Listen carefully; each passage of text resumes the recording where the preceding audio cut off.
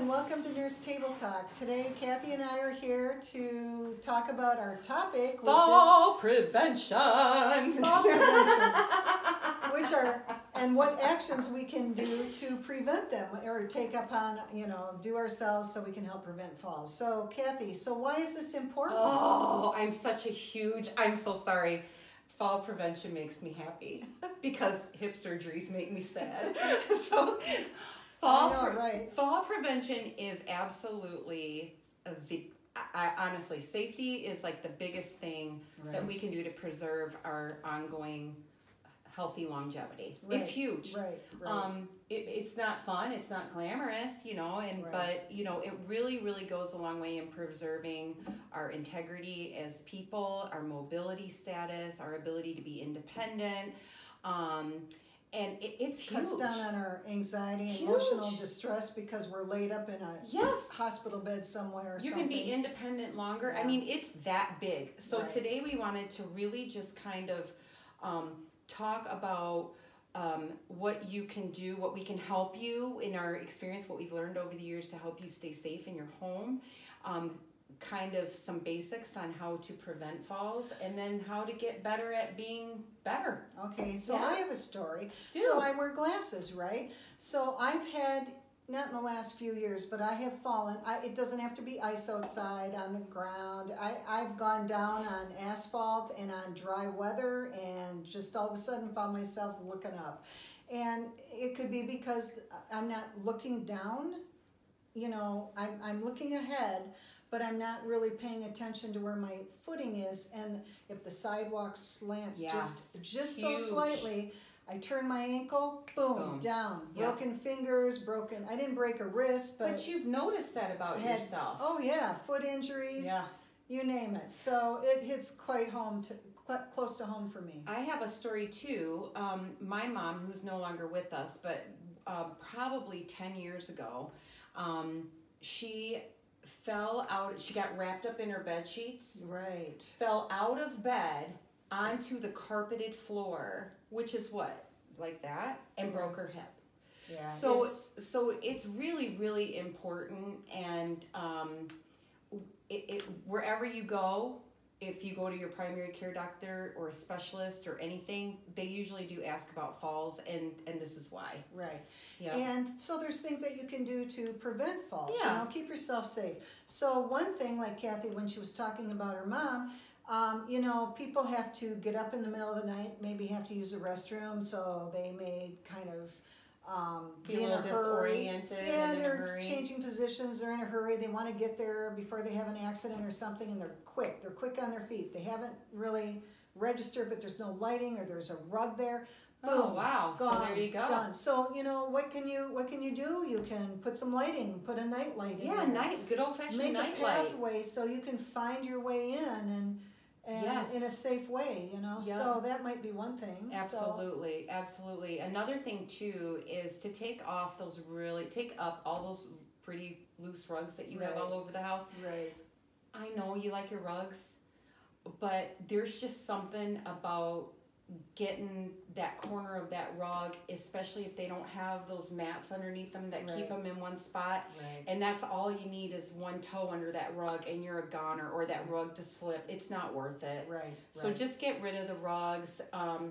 That's the first thing they're going to tell you. If you were to fall and come home from the hospital, the very first thing that physical therapist does is throw all of your rugs away. So if you can get your rugs up first, you're going to it'll help prevent that hospitalization. Right. Then they might do a scan to see how many books or newspapers or clutter that you might have in your hallways or in your pathways throughout your rooms. Yeah. So keep your pathways and your hallways uncluttered and open. And, it's like we see the commercials of the grandma walking down the stairs with the laundry, and then there's like a Legos or something on the staircase. Make sure that your stairs are clear. Make sure that your loved ones aren't leaving things for you to fall over. Verbalize that that's important, that they not do that. Right. And let your house guests know if you're having people stay with you. I know out in my home right now, I have steep stairs. I have an older home. And one of my family members came and stayed with me, and as they were rounding the corner to come down, they said, whoa, Julie, pretty steep here. I say, yeah, you know, you got to really watch it. Now, I'm used to it because I live there. Right. But that person wasn't familiar with the way my steps wrapped around. So yeah, so slow. It can happen to anybody. So slow down and pay attention is another really good piece of advice. Right. I love what you have written here, which is wear sensible shoes. Right. Oh my God, nothing makes me crazier than someone in stocking feet running around the house, you know, on hardwood floors or the tile surfaces in socks. Makes me nuts. Like, and for all of those women and men out there who think it's okay that your toes overhang at the end of your sandals to keep them on, no, that causes so many falls. So wear good shoes. I mean, you know, it's not, like I said, it's not really glamorous, but it goes such a long way if you could just prevent. It's hard in the it's first hard. place. You have stylish shoes, and there's such cute ones out there, but after you fall, if you know, yeah, you you want get over, that, you're okay. but then you might want to relook at it. But so we also have things on here like grab bars in the yes, bathrooms. safety features in your bathroom. Yeah, or I have them because I'm in an older home again. I have steps down into my family room and also steps down into a bedroom. I mean, it's just what it is, and it's very charming and that. But when we first bought the home and moved You in, had to be careful too. I put grab bars in. Yeah. I put people, you know, they're stepping up into another room. I have grab bars, and they're decorative. They don't look like you don't have. It doesn't have to look like an institution. Julie's house is absolutely exquisite. Oh, thank you. But you know, I wanted it not only for me, but for my guests that come in and that too. So I would have to say too, you know, the basics too would be like get enough sleep. Right. That's don't huge. Don't overextend yourself. If you're like exhausted, and you know it, and you're tired. That's not the day to go decide to dig a new garden plot. You know, I mean, just you gotta or go skiing. Yeah, use some common sense with your energy level. If you're not feeling well anyway, then that's not the day probably to try to go to the grocery store. Right. In people that live in the northern parts of the United States and other areas around the globe that have pretty substantial winters, you've got to watch that ice. Right. You've got to watch the ice. They make these wonderful things that snap on the bottom of people's shoes. Oh, the little like grippy, slippy things. Yeah, they have grips, and they have also like steel things. That everyone should have a pair of those. They break through the ice when you're walking on. If someone's looking for a great Christmas present for their older relatives or even themselves or their loved ones, those little grippy things are excellent, and you can find them really anywhere online or at pretty much every shoe store I've ever been to. I've seen them. Right. So they should be coming out around now. We're getting into the fall season. Yeah. So if you have a cane or a walker, it doesn't do any good. Newsflash, it doesn't do any good if it's sitting in the corner. Right. So and people will say to me, well, my halls are narrow and I can't get my walker through. Well, they have now more narrow walkers. And then and the walkers also have baskets on them.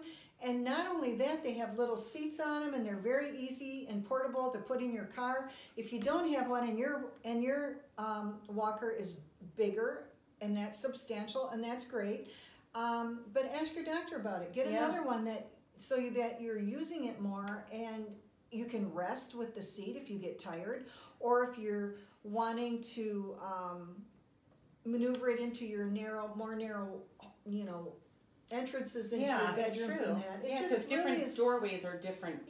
Different widths. Yeah, and people will keep one in their car, and they'll keep one in their house, and they'll say, well, you know, they're costly. Well, here's the other thing. You can ask your doctor to write a prescription for you and see what it's called DME benefits, Durable Medical Equipment Benefits. Call your insurance company. Cards, and there are numbers on the back of your insurance card.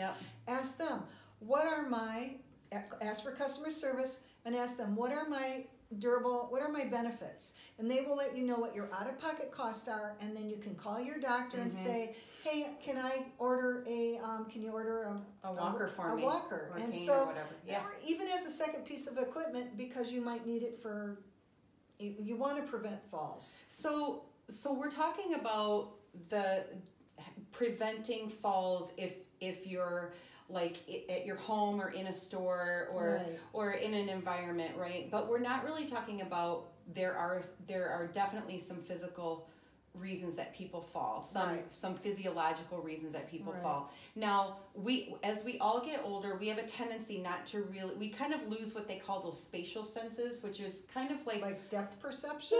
Depth perception, and like you mentioned, your glasses where you look down and it looks to be a certain span from here to there, and it's off and just enough. So those are things that change as we get older. Now, there's another phenomenon called orthostatic hypotension, and I won't bore you with the reasons behind this, but a lot of people who have cardiac issues develop orthostatic hypotension because our heart muscles aren't as strong as they used to be. So we they don't stand up pump and as they get, effectively. They So get wobbly when they stand. yeah, you hear people all the time, and it's like they're fine when they're laying down, and then when they stand up, so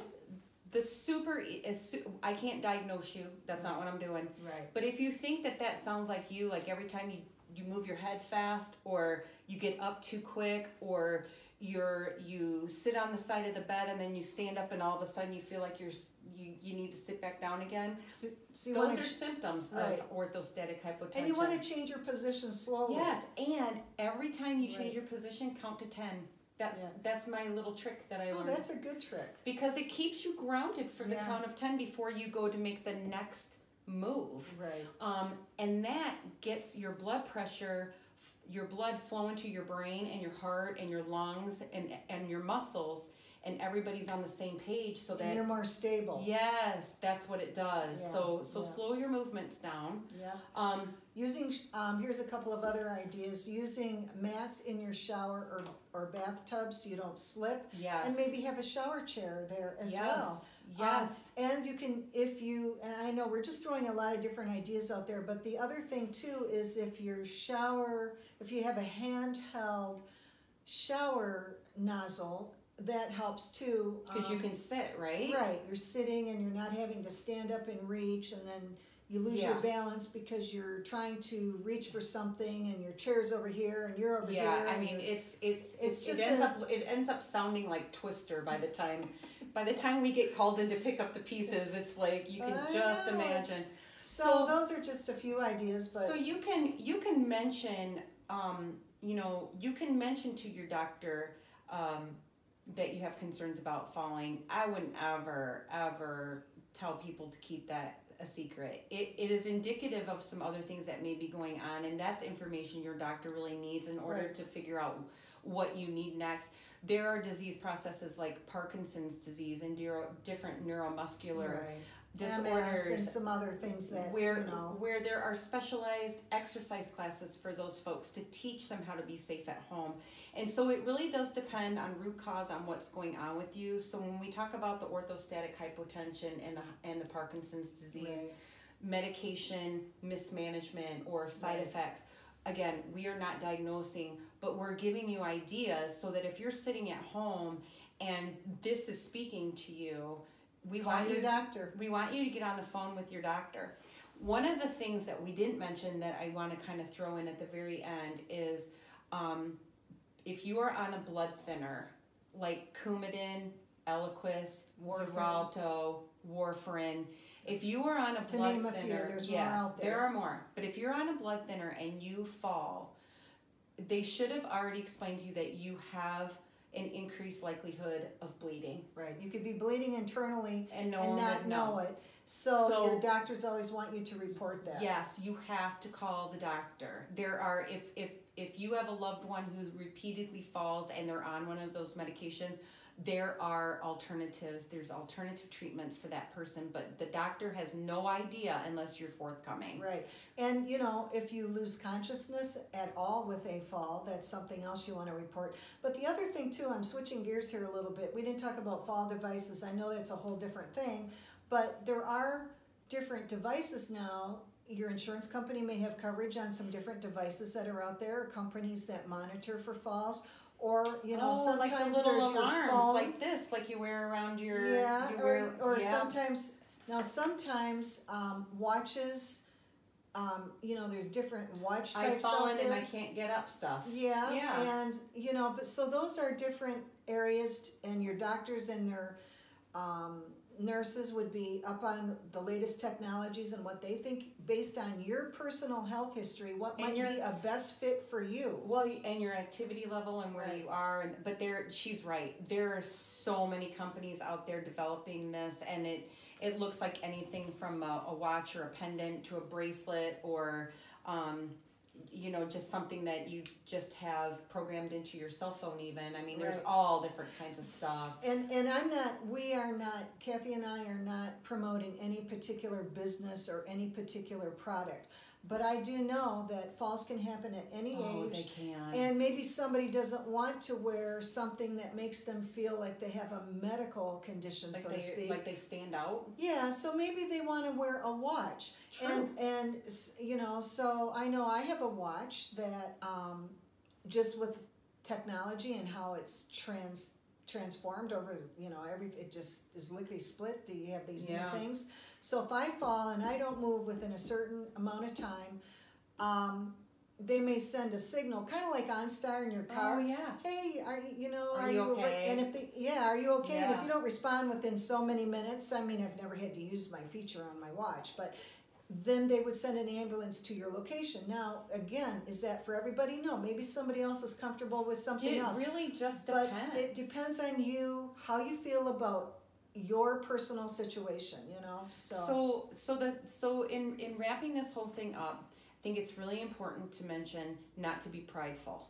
This is not a moment to stand on who you were 50 years ago on the football field and declare that you're too macho for this, because this will take you down.